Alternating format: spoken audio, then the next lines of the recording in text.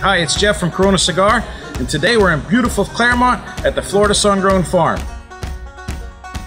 We're packing our tobacco from our 2017 crop, and I'm going to take you inside the curing barn. This barn is filled with tobacco.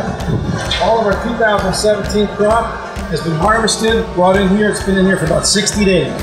Earlier you saw us hanging this tobacco with their big green leaves. They shrink up and they dry into this beautiful brown color, which will later become tobacco used on wrappers and fillers. That's what we're looking for. Nice leaves, no holes, beautiful sheen. So now at this point, we've been in here about 60 days. And what we're gonna do now is we're gonna tie it in the hands. We take the tobacco, we push it together into a hand like this. We cut our string, and we cut our string, wrap it tight, and pull it back through the stems. Now we have a nice hand of tobacco.